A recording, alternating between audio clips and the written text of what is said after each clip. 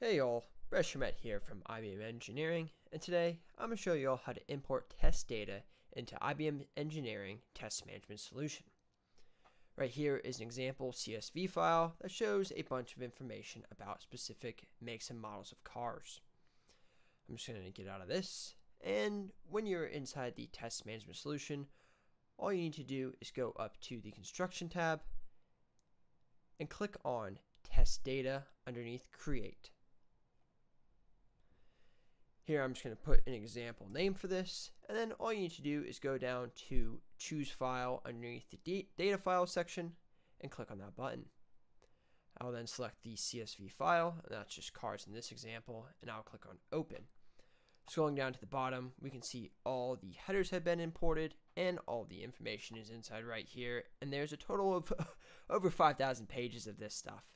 If we want to apply a filter right now, we can apply a filter to search some stuff. But all that I'm going to do is go up to the top of the screen here and click on Save to save all the information. Thank you all for watching. If you all would like to contact me, please check out the description below. Feel free to connect with me on LinkedIn or send me an email. Hope you all have a great rest of your day.